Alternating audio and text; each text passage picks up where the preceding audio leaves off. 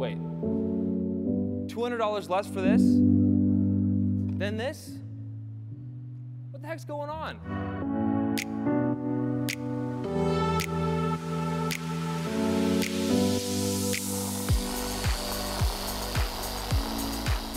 I want to tell you about a polisher that has been really, really impressive so far. I want to tell you about the ShineMate polisher. What is that? Some kind of Chinese knockoff?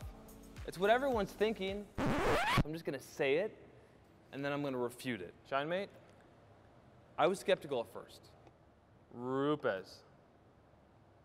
This is still spinning. If you want cut with a Rupes, if you want this backing plate to rotate, the backing plate stalls on every single curve and edge, you go out and spend another $75 on the Excel backing plate. I love Scott at Detail Division.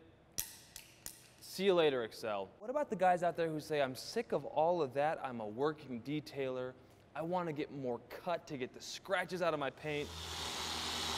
Welcome to the world of ShineMate.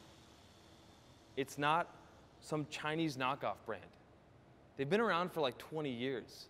Scott at Detail Division, when I expressed to him some frustration over the Flex XCE, it was a cordless polisher, forced rotation, said I didn't love it. And he said, have you heard about ShineMate? Their cordless polisher, their battery technology is getting a lot of buzz. I hadn't heard about them, but turns out that this corded polisher is what they seem to be most excited about. It's a little dirty. It's a little beat up. I've had it in the shop now for about a month and a half, and I've been using it as often as I can. Every time I've picked up a 5-inch DA, it has been this one. Let me tell you what, I'm gonna show you some side-by-sides. These two polishers look very familiar. I did go to Rupes training, I don't wanna hate on them. They did mention though, they're like, why do you think polishers are made with 15 and 21 millimeter orbits?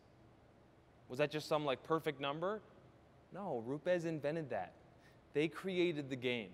Rupes makes an elegant, beautiful machine.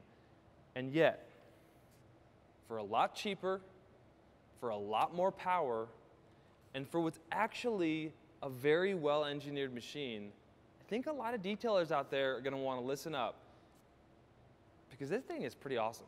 A lot of haters out there, a lot of loyal Rupes guys are gonna start hating on me. I believe the model is the EX620. 15 millimeter throw, 5-inch backing plate. Right now they sell it on carzilla.ca. 285 Canadian, you know what that is in US dollars? 225 bucks. Wait, $200 less for this than this? What the heck's going on? All right, I'm gonna get to a demonstration real quick, but I will just tell you, when I look at the soft start options on both, I'm like, that's pretty impressive. When I look at the machine, they look pretty similar. Ergonomically, I feel like this still has that sexy look. Actually, this is, I believe, the Mark II because it has the carbon fiber. You're gonna have to work with me on that. The Mark III is sitting over on the shelf. I can't remember what we've sent in and what we haven't. We've sent in a bunch of Rupes polishers lately. 5800 is where this goes to. I believe OPM, whatever the top speed is, 5800. When you look at the Mark II, and maybe I need to check the Mark III, but it's 5300. Speed 6 is kind of jerky, I'm not gonna lie. It's aggressive, it's jerky, but you have a powerful motor in here. You have power that I just don't feel like you get in the Rupes. I feel like Babe Ruth calling my shot, ready to hit the grand slam. This is the ShineMate polisher, and I'm telling you guys, with a microfiber on here, my favorite way to use this is after dual action sanding. So I'm gonna go ahead and dual action sand.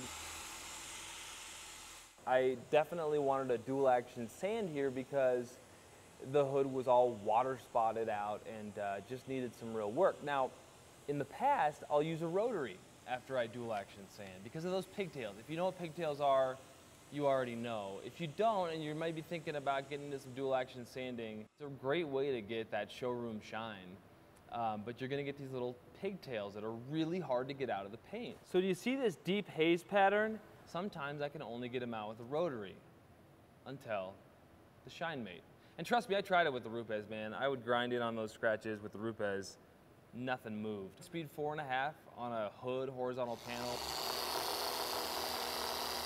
Weight of the machine, basically. You can slow it down, you can vary your technique. Oh yeah, backing plate spinning on the edges.